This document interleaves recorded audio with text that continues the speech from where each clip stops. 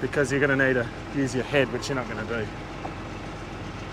You need it because this won't stay up, so you've got to go like this. Just saying, this seems like a very poor design. I didn't design it. Well, I know, whoever did. What did you put in there?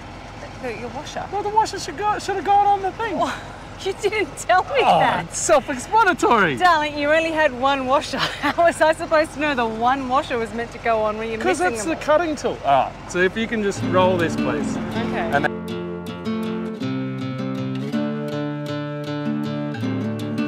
G'day everyone, welcome back to Tom's Brook Farm. Today we start outloading. We are going to finish off the wheat. Now we're not entirely sure how much we've got. We think about 50 to 65 tonne. Now Brian takes 79 tonne, but that won't fit in just 2 trailers. So normally when we do a split load, we'll do 2 trailers or 1 trailer, and then you can do the rest with barley, take it to Cascade. But we think there's too much, and we're going to have to fill every single trailer, which is a bit of a pain for Brian because it means he's got to take basically an empty truck down to CBH, but it's what we've got to do. Then he'll be coming back and we'll get the barley, and then we'll start fully on outloading from there. Now I'll get it out at the start of the video because at the end of the day and the end of the videos I get a bit tongue-tied and tired. But if you guys are enjoying these videos, don't forget to subscribe and don't forget to like them and share them. If you're enjoying it, send it to someone who you think might enjoy. Now also, my name is John, JH, not Tom. I know it's a bit confusing with Tom's Brook Farm, but yeah, I see a lot of comments saying, hi Tom and all this Tom. It's John or JH. So I just thought I'd get that out of the way straight up. Now, a few people have noticed the bins, and why do we call the bins their names? And then why are we blaming Canada? I mean, we like Canada. Canada's a cool country. But why have we got Blame Canada up there? Well, back when, I think I was probably about 14 or 15, when we were all together with Tom and George, so we used to all be together, so we were about 8.5 or 9,000 hectares, which Dad used to run.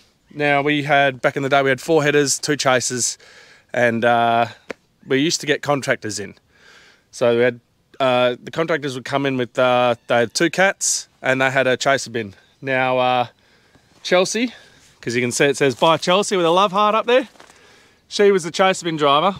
And on this particular day, as you can see, she got very, very close to the bin and sliced it open like a can opener. Grain was coming out everywhere. So obviously Dad, they patched it up. And it was right about the time where South Park came out with their song, Blame Canada. And obviously us as kids, we were, watching South Park and we'd play that song or whatever. So Dad thought it'd be funny to write Blame Canada up there. And then that's when Chelsea saw it, and then she decided that she would, at least write who it was from. So that's the explanation for Blame Canada. Now, why is it PS4 or VB4 or 860? So PS is Parker Silo. They were the company who built these fill bins. So they built these 40 tonners, and they also built the 860. Now we call the 860 862 because we had 2 of them. Tom has the 861. We've got 862. We've got PS1 to PS4. They've got PS5 to PS8. And then we're VB3 and VB4. They are VB1 and VB2. Now the VBs are what Dad and his brothers and Dad built back in the day. So these are all home built fill bins. Very heavy, very, very heavy. I do not like them.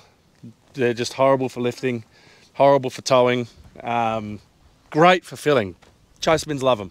But VB stands for very big. Dad wanted to call it FB because back in the day they had small fill bins, and these were really big fill bins. I'll let you figure out what FB stands for.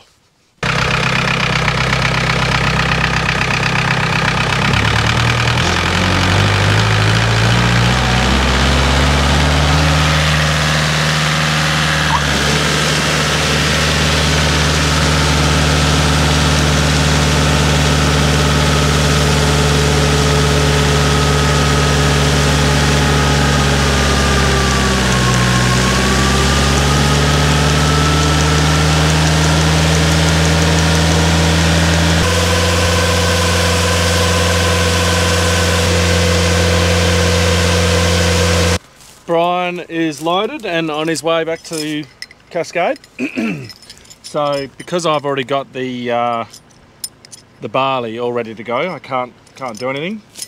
So what I'm going to do is just start carting field bins up to the shed there, so that they're all ready to, you know, get cleaned and then put away. And what I might do, because just to speed up my process when it comes to when we move paddock, I've got one more bag to go down there.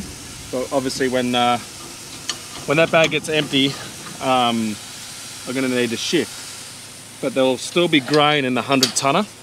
And what that means is that I won't be able to start debagging the other bag until that's empty with Brian. But then that would be, you know, there could only be like 4 tonne left in the bin. Then I get that bin up there, I'm going to start debagging. It'd just be an absolute headache. So what I'm going to do, I'm going to move that up and then get that up, set down, so that when I move up, I've got a bin to go straight into. And then we'll just use the 860 when we're up there, and maybe I'll drag the 100-tonner up as well, so it's up there and make it a bit quicker and I can debag more, but that's the plan. I'm just lowering the auger, the 13-inch auger now, just getting this into transport mode. And then I'm going to take the 860 up and park that up at the next site. It's not going to be until tomorrow that we'll be moving up there. I've already emptied one bag, well, sorry. I'm on the first bag at the moment, and we're going to be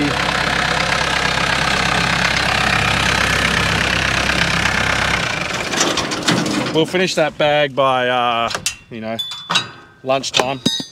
So I'll be on to the next bag after that. So just trying to get myself prepared, just with it being by myself, it just makes it a bit easier if I'm thinking ahead and getting it all prepared and in time. So I'll just get this up there. And then, like I was just trying to get my point across, we're not going to be using the 860 or this, you know, until tomorrow. But if I can get it all up there now, I don't need to be rushed or anything tomorrow, so it just makes life a bit easier.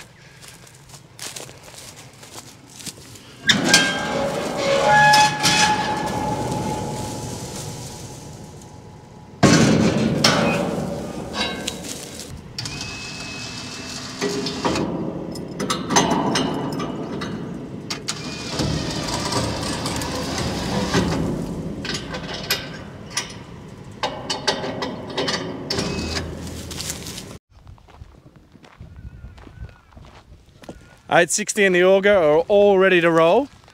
2 bags down there. The first bag we'll be hooking onto is for seed. I think I'm going to get about 70 to 75 tonne of that, and that'll be going up to the shed there with Brian.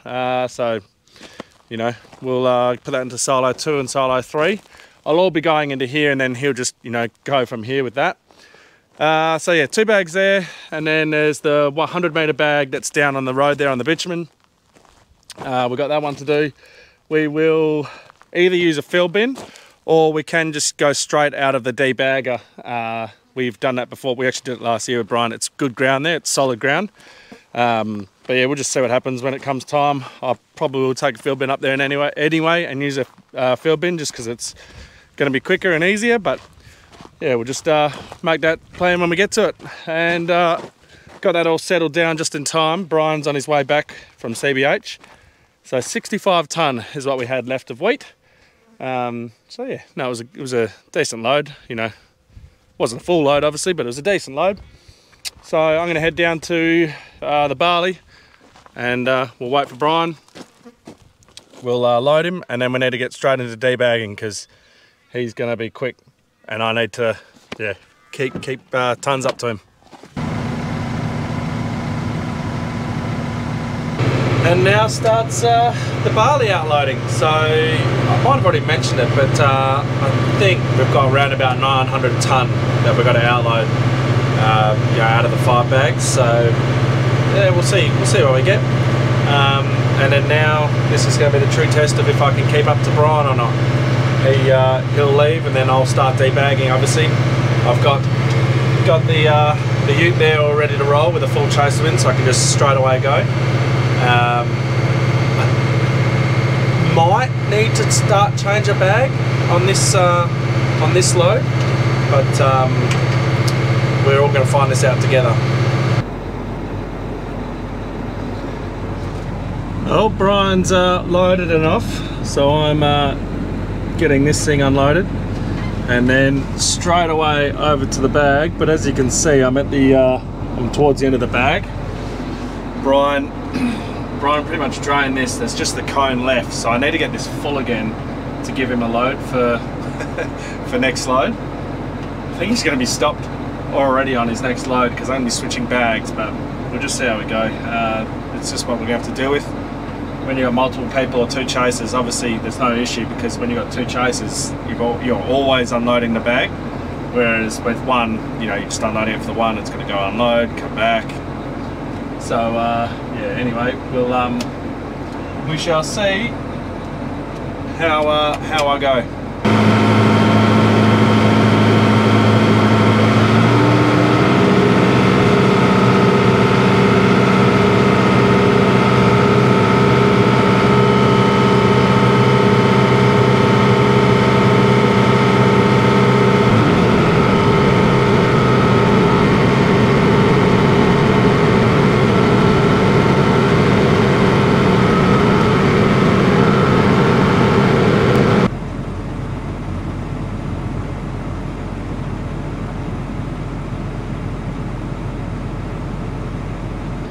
Right, so I've got the fuel bin basically full.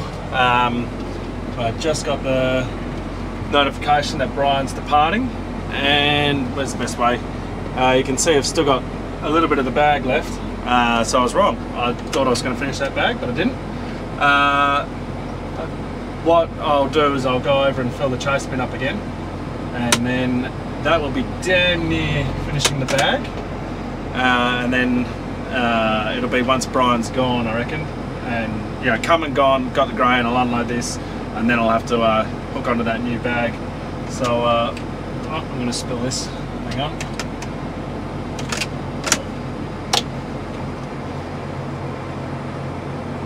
Oh, that's very full. Let me just pull forward, try and empty my auger. So yeah, that's the plan anyway.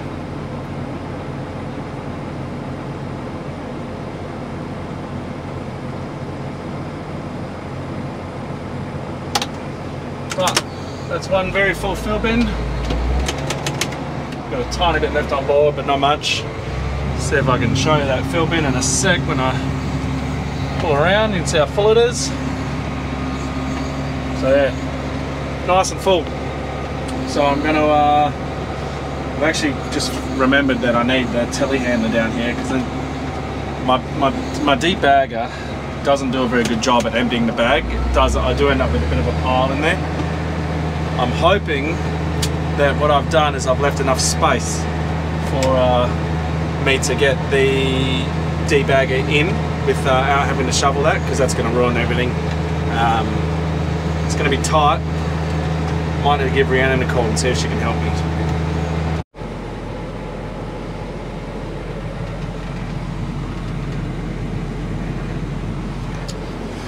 So what we're doing, because I'm just staying in front of Brian now and that's with a full bag hooked up, I'm loading into Brian now with this chaser, and then I'm going to shoot over, start debagging again. I'm going to finish that bag and then hook onto the next bag, and that just try and gets me to stay in front of him. If I was to fill him and then wait, he'd be waiting when we got back. So I gave Rhiannon a call. She's going to come down and give me a hand just to hook onto that bag, so we can do it nice and quick. And yeah, hopefully all goes well and we have a smooth transition, and Brian isn't held up when he gets back here. It's just seamless. Right, we're getting to the end of the bag, as you can see. So now I'm just going to be getting out and making sure I'm not ripping the bag.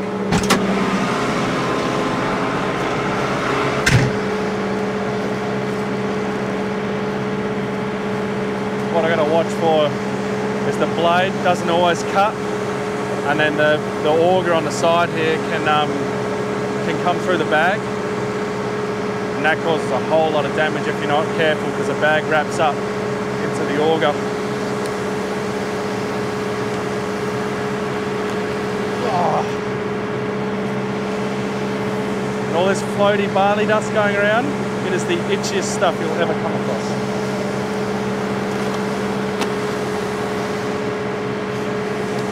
So basically I just try and get it all the way to the edge as close as I can without ripping anything, and then the rest I've got to shovel. I'm going to have to move that tractor forward.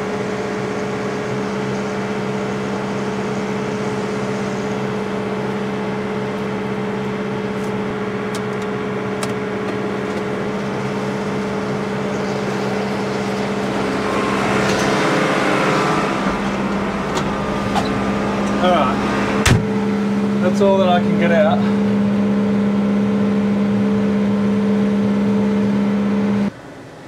Now what I got to do is get this off the bag, so you do the roller the other way, wait till it's free, roll all the way to the edge, or to the end, and then you can get the bag off. There we go.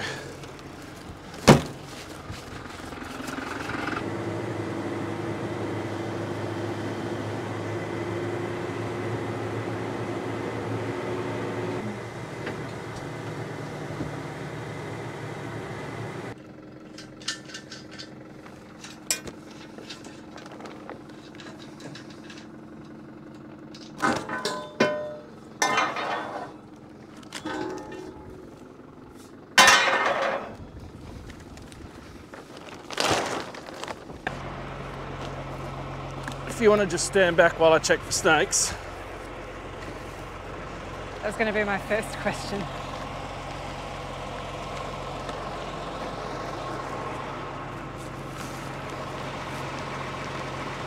No snakes, just lots of yucky looking bugs. Gross.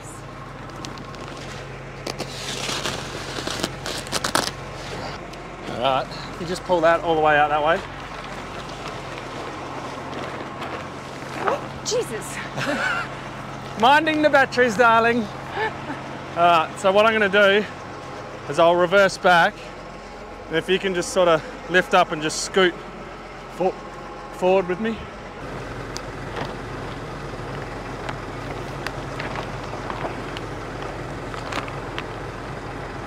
Is that good? Take that.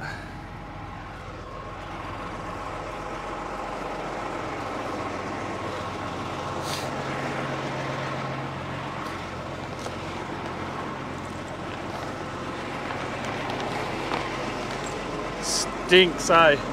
Yeah. So those are your 3 nuts. Now what you do is we just make sure we're even. Oh, it stinks. Alright, now we want to pull about that much over the top. Grab your washer, find your bolt wherever it is, and then just break the bag over it. Alright, then grab the next layer and do the exact same. And then what, put these on? Then grab that. That goes over there, over all your bolts, and then just put all your nuts on. How come there's 3 nuts and 4 fingers? Because we're missing one.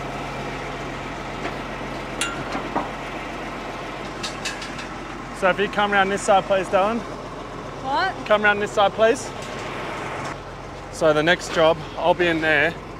I've got to lower it down, and I've got to come back. So if you can stand here, and as I come back, be very careful of your fingers, because if you go all the way around here, you're going to jam it. So the best way to do it is just to go like this, and you just roll back as I come, because it's going to wrap the bag up.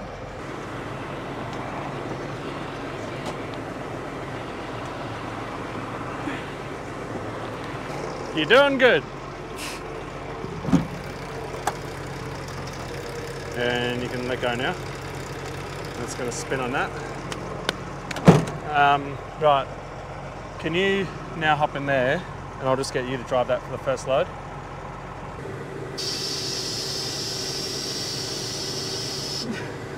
Adjusting the seat. Can you come forward underneath the auger, please?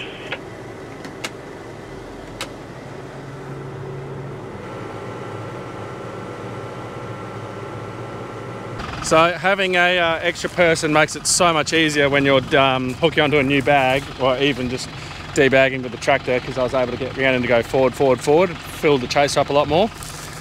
But I thought I'd show you what we end up with. So this is the pile of grain that I end up with. Now, sometimes it's a lot better than that. Sometimes it's a lot worse. I know that some people are going to comment that their baggers don't do it. Ours does. The Rikagas, they're very good. They get like, you know, a couple wheelbarrow loads. You know, that there is probably 2 telehandler loads. So it's not too bad, just a bit of shoveling. It's all right when you've got multiple people here and there's yeah, multiple people shoveling. But when it's just yourself, not ideal, but that's all right. We will persevere. We shall go and start unloading this and then keep on debagging this bag, get it ready for Brian. Now that I am probably ahead of Brian now, I don't know, yeah, I should be ahead of Brian. What I might do is, if I do have time at the end of getting this silo full, I will see if I can get Rhiannon to drop me to the shed and I can grab Manny and bring Manny down here and shovel these bags, because obviously I'm going to need to shovel these bags before we leave here. I can't leave the grain there, just, yeah, you can't. So yeah, that might be on the cards, but this grain here is nice and dry. This is 9.8%, so absolutely crispy dry grain. This load here will get this fill bin pretty much full. You can see the bag over there. I've only taken two full loads out of there. Brian's already on his way back, so he's definitely outrunning me. When he gets back here, I'll be over there debagging into the chaser here, and we'll probably do the exact same. I'll fill his A-trailer with this chaser, and then I'll just keep on going, and he'll just fill himself out of the tractor here. It's the only way that I'm going to be able to keep up with him, so yeah. But yeah, at least I am keeping up with him. I was a bit worried that he's always going to be sitting here waiting, but yeah, that'll only happen when it comes to having to shift paddock. But we'll cross that bridge when we come to it.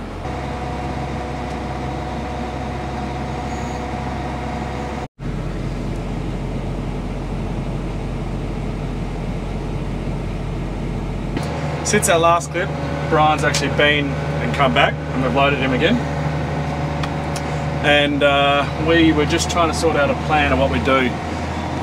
That's what I got left, that bag there. We don't, it's so hard to tell in bags how many ton you got. You know, it all relies on how much pressure you put in the bag, you know, to how many tons is in a bag and all this. So there's probably not quite a load there, but there also could be a load there, if that makes sense. Like it's borderline. So anyway, he's going to go to town or go find another farm to go get some grain off. I'm going to debag the rest of this, chuck it in there, and then I need to go and get the telehandler, bring that down because I need to shovel the back of both of these bags. I then need to get this and the bagger up, the debagger up there to where the 860 is, so then I can start on the seed up there. I also need to get an auger from Rasheen to the shed for seed. But yeah, so it's going to be a busy afternoon for me. Okay, I've finished the bag, and looking at what I've got over in that fill bin, I've got more than a load for Brian. There's going to be, you know, anywhere from 3 to 5 ton left over, I'd guess. So anyway, he's gone to town. We'll sort it out tomorrow. It's 4 o'clock now, so I've got to start shuffling some things around. What I got to do: take my ute, grab Bill, drop my ute at the 860. Actually, I'm going to drive around my ute because this wind's going to do that. I'm going to blow that bag over my ute. So I'm going to go up, get the Bill, drop my ute where the 860 is. I then got to go get the Hyundai or Steve and then drop that there as well. I then need to get the telehandler, bring the telehandler down here, and then I need to shovel all this grain, and then I can load that into the chaser, load that into the fill bin, and I have to move my ankles. And then what I can do after that is take my, I can take the debagger up to the where the 860 is, and then use the Steve or the Hyundai to get back down, and then I can bring the chaser up to there, and then that means that I can then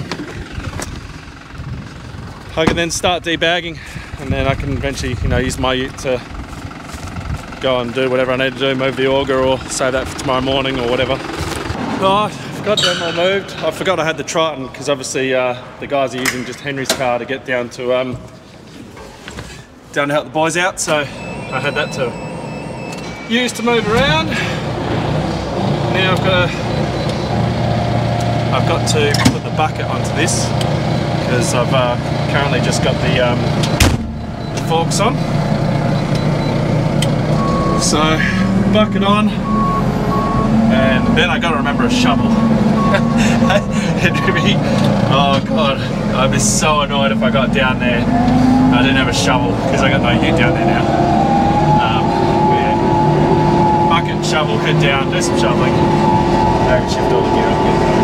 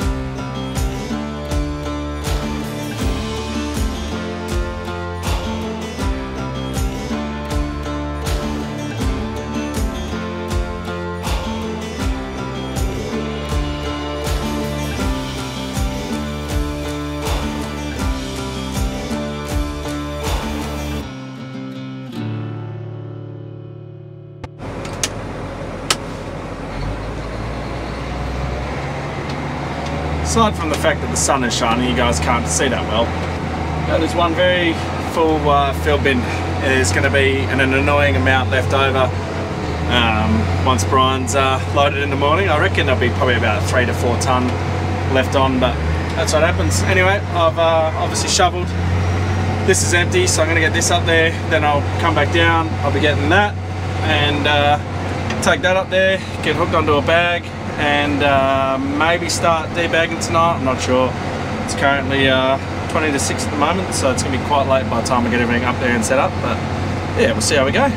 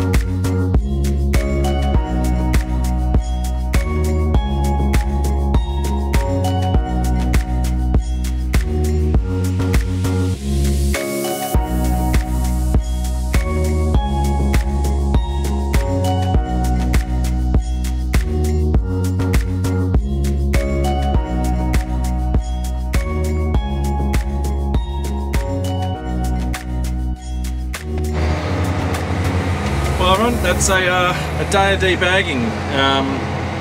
Quite full on, quite stressful when it's by yourself, but that's what we're going to do. So I'm going to go and unload this into the 860 and then going to keep on going just so I'm a bit further ahead for tomorrow. Haven't really heard much from the guys down there. They've finished the canola and into the wheat, I know that much. I think one of them, I think George was planning to, my cousin George, not Summers, was planning to get the drone up at some point with all 4 headers, so hopefully they do that, and then I'll put that footage up for in the video tomorrow if they do. But yeah, I think we'll leave it there. Thank you everybody for watching. Don't forget to like, subscribe and share. Go have a listen to the Glass Cage podcast, and as always, I'll catch you in the next one.